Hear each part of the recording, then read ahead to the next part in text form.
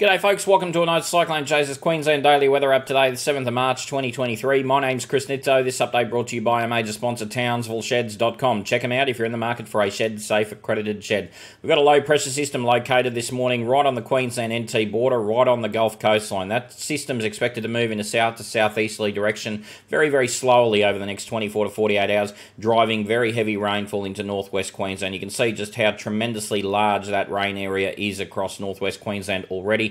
That rain area will be further enhanced as that low pushes in that direction. You can see an area of convergence coming onto the coastline around northeast tropics, around that Ingham to Townsville district. You can see quite a few showers in that Townsville to Bowen region as well, and a few showers and isolated thunderstorms coming onto the coastline around the northern Cape York Peninsula. Outside of that, there's a fair bit of cloud cover coming off this deep convective stuff going on across the Gulf country, and that's providing us with a bit of light patchy rain through central Queensland. That too will increase over the next 24 to 48 hours, and some very isolated convective activity expected across the southern interior today.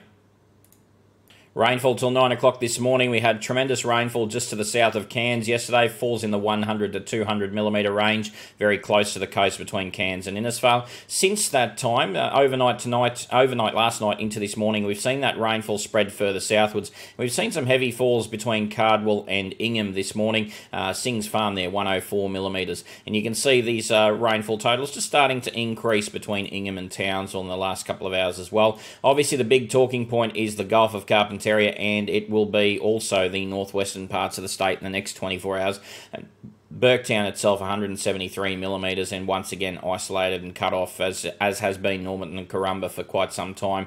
And you can see there's quite a bit of rain extending southwards already. Gregory Downs 89, and down here Floraville 66. So that will further increase further southwards as well, and over larger areas in the next 24 hours. Just a reminder, these updates only look at the next 24 hours. If you're interested in times further ahead, head over to join.ozcyclonechasers.com.au, check out our subscription options, support our work, and find out what's coming in the next week or two. Right, so as I mentioned, that low is going to be relatively slow moving around the Gulf of Carpentaria's coastline, pushing in a general south or southeasterly direction over the course of the day, but very, very slowly, and into tomorrow morning it should be located somewhere around or just inland of the southern to southeastern Gulf coastline. So it would have moved basically about 100, maybe 150 k's if it's trying to motor along towards the south or southeast compared to where it is this morning. The expectation across the northeast coast, you would have noticed there's still a bit of squeezing going on here between that northwest and east-northeasterly flow through the day today, and that will enhance the shower activity on the Herbert-Burdekin coastline. Outside of that, we're going to gradually see that decrease, that squeezing effect decrease, and generally a northerly humid airflow pattern developing across large areas of eastern Queensland, and that'll help to spread the moisture further southwards as the week goes on. Right, so clearly the focus is in northwest Queensland, the Gulf country today for heavy rainfall associated with showers, thunderstorms and general widespread ascent of air. We can also see some convective activity through the northern interior. Quite clearly the shower activity is likely to peak between Tully and Bowen, particularly between Tully and Ayr. The expectation is that that area will continue to maintain lots of showers throughout the day, lots of breaks in between, but lots of showers throughout the day. As we go into tonight, you can see a continuation of widespread convection and widespread rainfall, not just necessarily convective rainfall, widespread rainfall across northwest Queensland. We will start to spread some of that heavier falls further southwards, and you'll notice once again overnight tonight some heavy shower activity redeveloping on the coastline around northeast Queensland, particularly between Ingham and Bowen, or Ingham and the Whitsundays. As we progress through into tomorrow, you can see significant rainfall once again across northwest Queensland. Parts of the Cape will also see some squally showers and thunderstorms. The monsoon is on its last legs and it will weaken later on in the week, but that's a topic for a discussion for another day.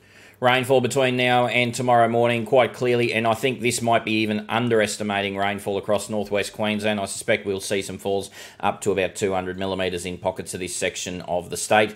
We will start to see some heavier rainfall beginning to spread into central inland Queensland by tomorrow morning as well, and you'll notice this little area here between Tully and the Whitsundays seeing quite a bit of shower activity, particularly Tully to Townsville this morning, and then extending and spreading further southwards this evening, tonight and early tomorrow.